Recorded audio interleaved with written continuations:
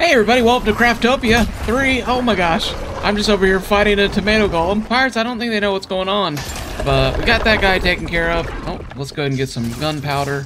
So today we are going to be going over into this area here. We built our pyramid on the other side of this mountain, and this area here, I'm going to turn into a Peely village. This all fits into my story. This is part 2 in that journey, in that story that's being told. This is the Grand Tomato Temple, where one time long ago, before the Tomato Temple people became storm sick, they used to come here to worship the Klombos and offer them food and different items for resources. And also here next to it was the Grand Peely village. And in this Peely village, the Peely's job was to guard the entranceway into the Klombo's den. But unfortunately, they were tricked and allowed the pirates to come in and poison Klombo. So now Klombo is in here in a deep sleep. So we are going to start working on building that Peely village in this area. And I'm going to do a little bit of a different time lapse. Let me know what you guys think of it in the comments.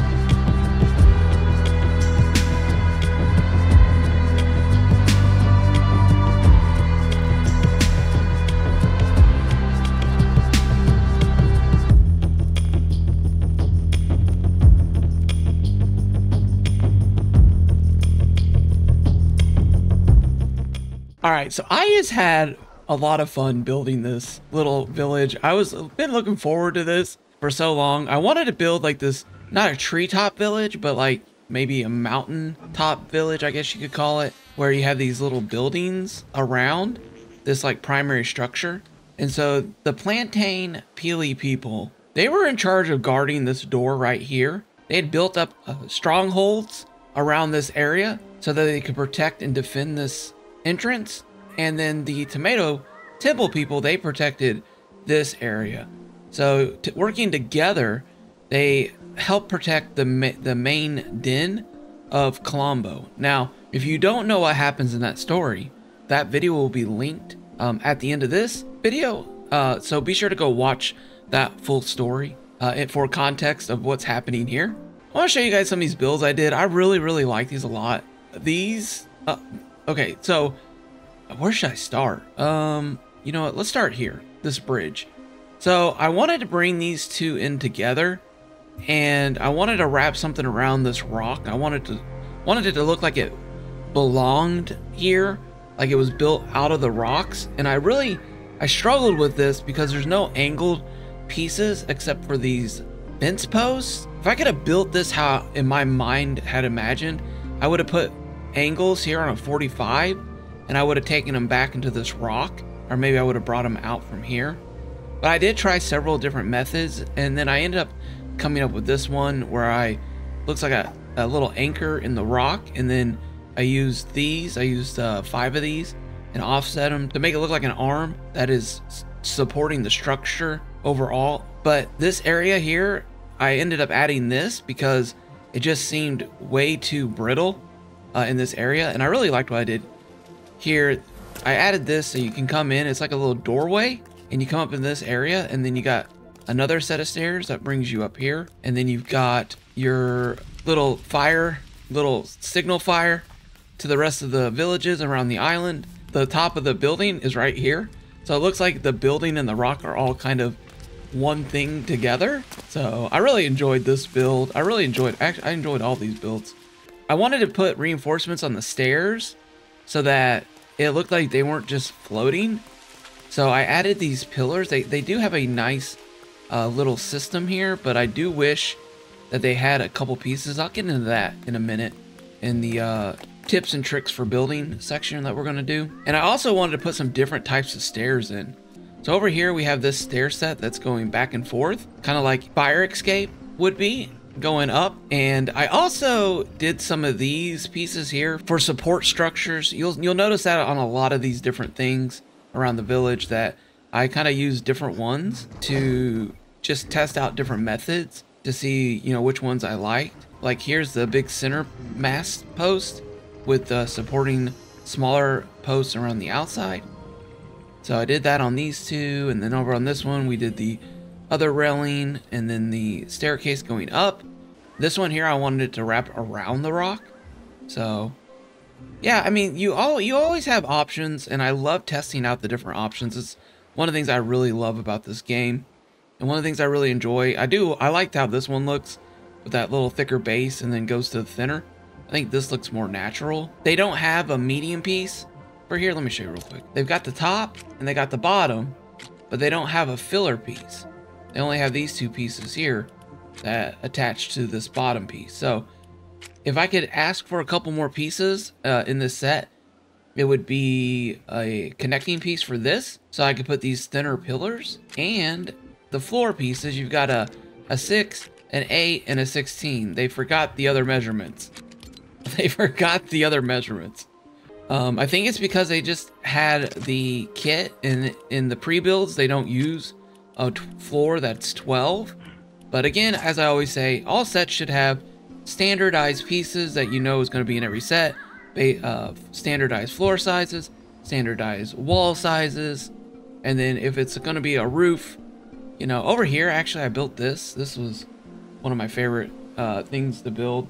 I wanted to make a hybrid building that used a square and a round piece, but there's no square corners. There's only the end caps. So I had to put a round piece here, and I think overall, I think it worked.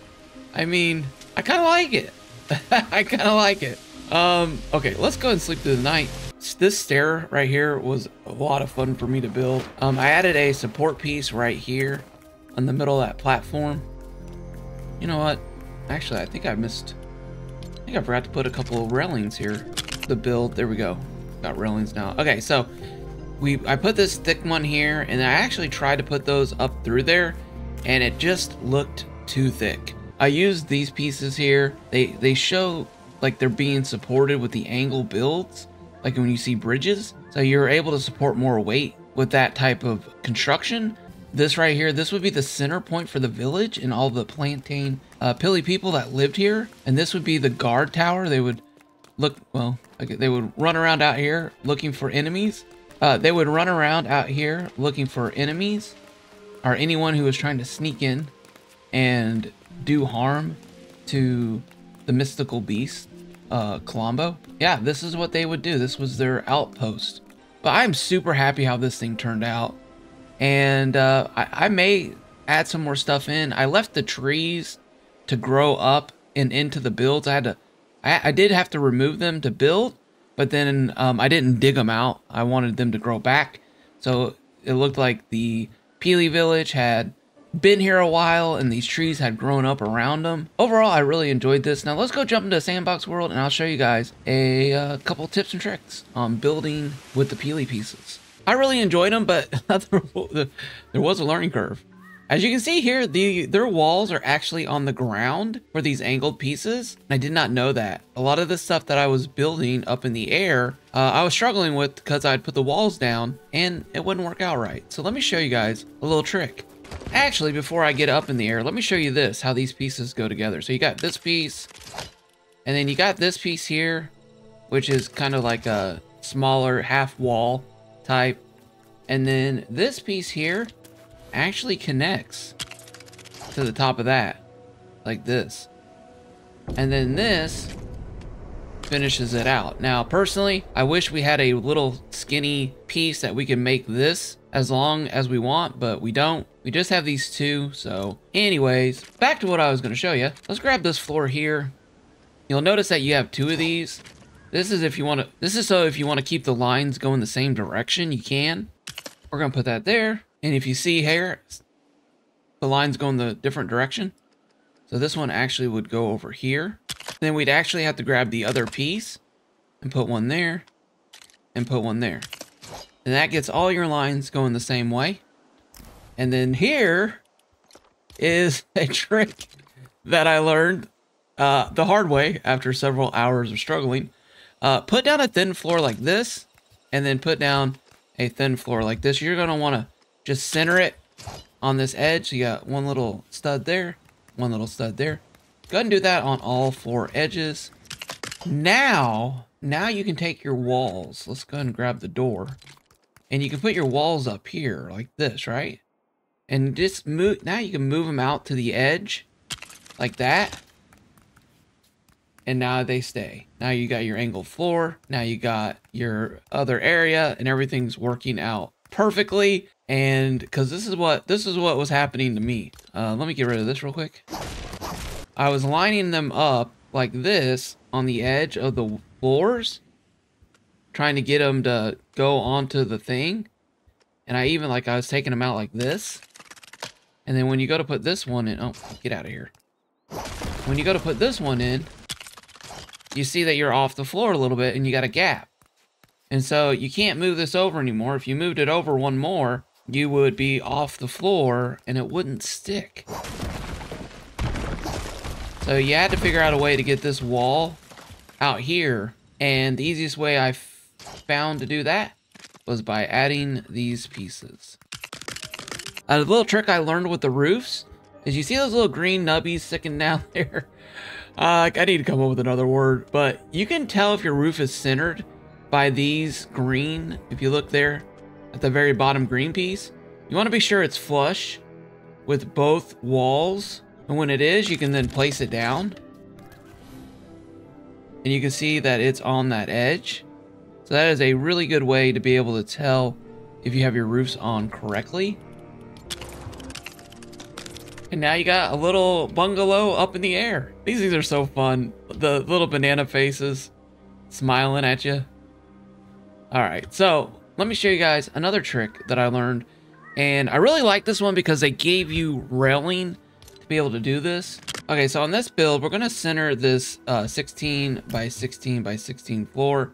If you wanna know a little trick for centering these, if your snap's not working, which my snap is not working, put your board on there, move it over, and then count 1, 2, 3, 4, 5, 6, 7, 8, 9, 10, and then divide 10 in half, which is 5. So 1, 2, 3, 4, 5, and then this is a square piece. So you know your measurement, so you can already come over here. You can go 1, 2, 3, 4, 5. Bam. Now you got this piece centered. And what we're gonna do now is we're gonna build something similar to that right there, but we're gonna make it with railings going around the outside.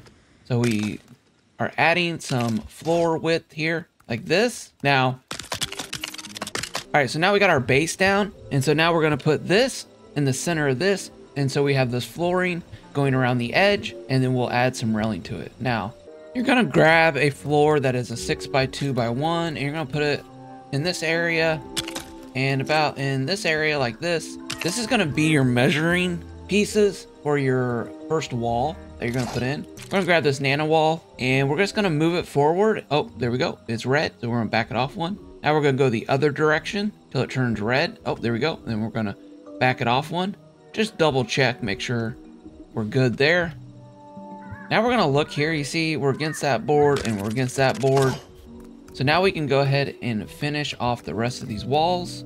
And as you can see right here, everything is equal around the whole base, which gives you this nice little lip for your building.